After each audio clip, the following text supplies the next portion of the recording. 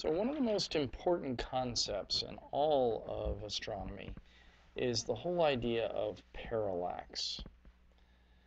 Because after all, most of the objects we're trying to observe and learn about are at great distances from us. This is an essential tool to measure all kinds of things, one of which is how far away distant objects are. Now, as an example of how parallax works, first of all, envision your two eyes trying to observe something. Now, your eyes are actually, the pupils of your eyes are separated by a certain distance. And we're going to call that distance in this discussion the baseline. Now, for obviously human eyes, it would be a few inches. But if we want to look at an object somewhere in front of us, let's just picture an object right here. That object is in the foreground of distant objects. And if we were to look at that object with, say, just our left eye, we close our right eye and observe it with our left eye, our sight line, as it was called, would pass straight through the object and to the background behind the object. This is called a sight line. This line that leaves where you're viewing passes through the object to the background beyond. Now, if we were to instead close our left eye and view from our right eye, the sight line would look something like this. Now, what's not important is the object itself, nor which eye we're using. What's important to understand is our background. If this happens to be my house, perhaps there's a bookshelf right here. Maybe there's a potted plant. Perhaps my doggie's curled up in the corner taking a snooze. Well, if I were to look at, say, my finger held at this distance, it was the object. And then I instead focus my left eye on the background beyond it, my sight line would intersect the bookshelf.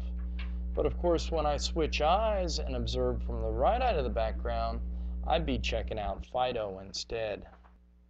So what does this different apparent background view mean to us? Well, for one thing, it can help us determine how far away the object is through which our two sight lines passed.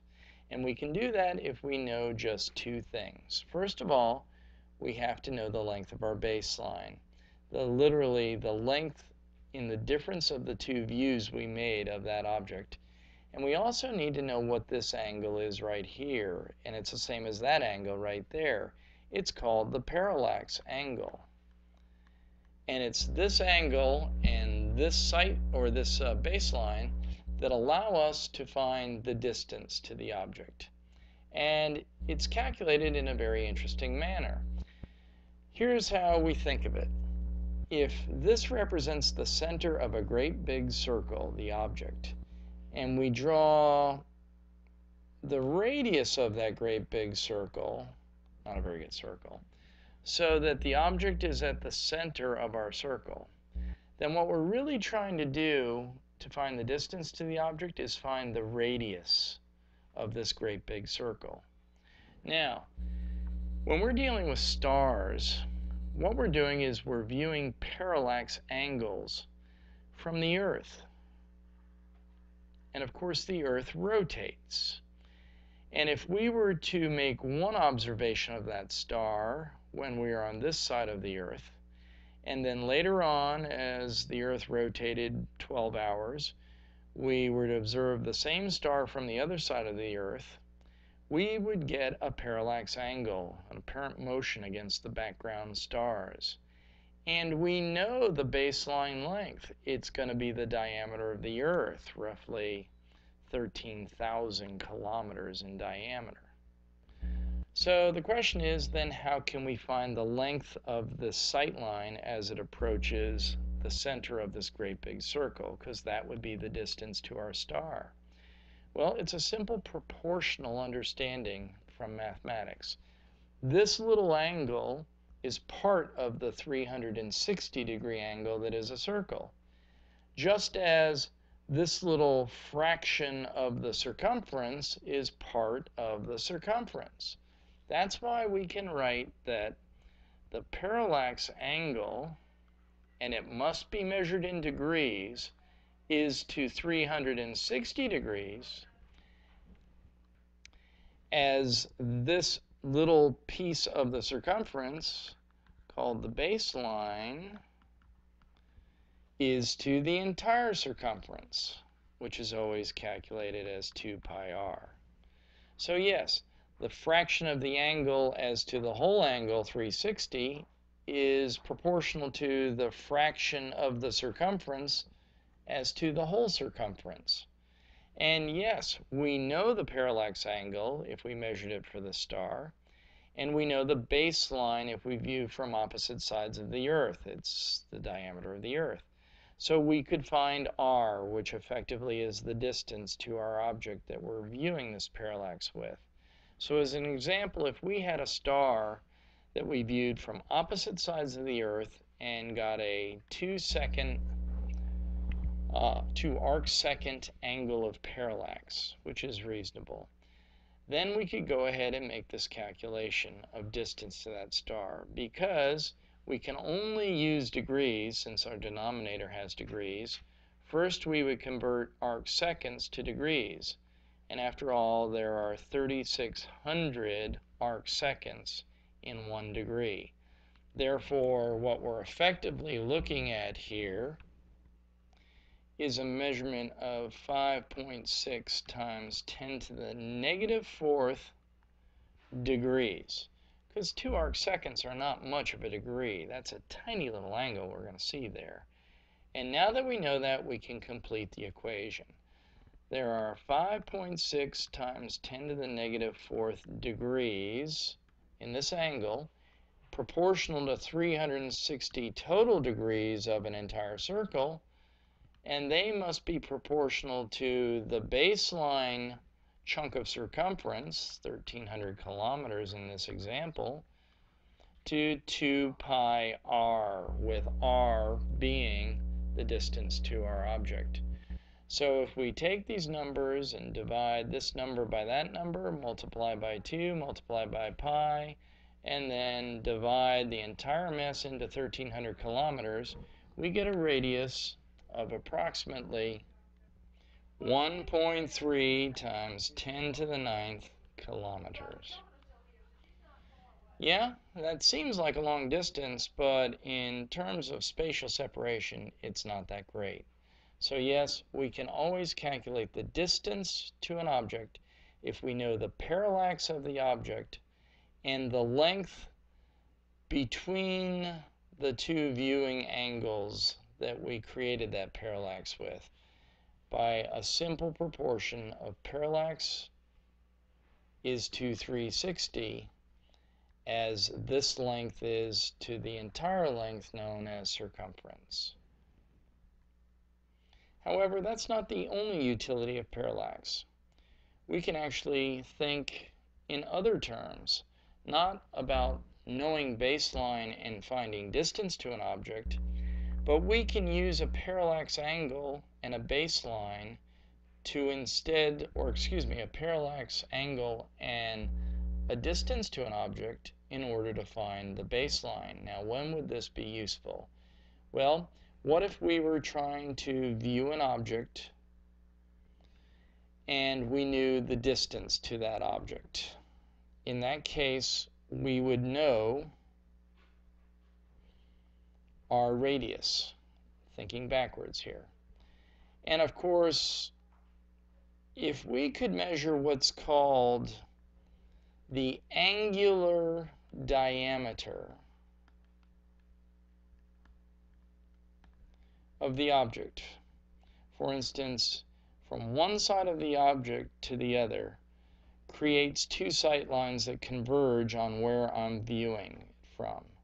And because those two sight lines of opposite sides of the object I'm trying to view converge, they create an angle. And we refer to that angle as the angular diameter of the object.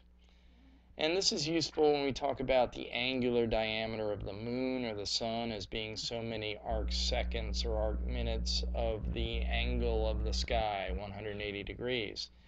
that's exactly what we're doing. We're referring to literally how much of the sky the angle would block out if we spread it out up into our field of vision. So how can we find the diameter, the actual diameter of this object, if we know this angle and we know how far away it is? Well, it's kind of the opposite of what we just did. And in this case, we think of our circle as including the object that we're trying to view, and we are at the center of the circle. So the radius is still the distance between us and the object, but the baseline is no longer different positions from which we view the object. The baseline is the distance from one side of the object to the other, but the principle is the same on how we would calculate this length instead of the length of the distance itself. And this is useful for determining, say, the diameter of a star that is far away. Let's say we have a star that is 1.3 parsecs away from us. And we measure its angular diameter to be quite small, probably, somewhere in the vicinity, let's say, of 0.05 arc seconds. We would like, knowing the distance and knowing the angular diameter, to be able to calculate the diameter of that distant star. Well, it's the same understanding. This angle is a fraction of the 360-degree angle of a circle, and this diameter of the star is a length that's a fraction of the circumference of the circle. So the same understanding is employed. We know that we have an angle that must be expressed, first of all, not in arc seconds, but in degrees. Quick conversion, 0.050, excuse me. Let me erase that. It's messy. I don't even need it. And instead, let's just divide this by 3600 to get roughly 1.4 times 10 to the negative fifth degrees of angular diameter. Well, now we can go ahead and use our equation. If the object has an angular diameter of 1.4 times 10 to the negative fifth degrees, that is to 360 degrees as the baseline, which in this example is the width of the object we're trying to view, is to the entire circumference of the circle, which is 2 pi r. And in this case, we know r. It's 1.3 parsecs. Quick calculation, and we get 3.2 times 10 to the negative 7th parsecs as the width of this distant object. Now, of course, that doesn't really tell us anything unless, of course, we could convert it to something like kilometers or meters, which we can do very simply because 1 parsec is equivalent to 3.1 times 10 to the 13 kilometers. Parsecs would cancel, and when I perform the calculation, I get 9.8 times 10 to the 6 kilometers, or roughly 90 or 9,800,000 kilometers in diameter. Not unreasonable for a star by any means. In a subsequent video, I will show a third way that this whole concept of parallax is used.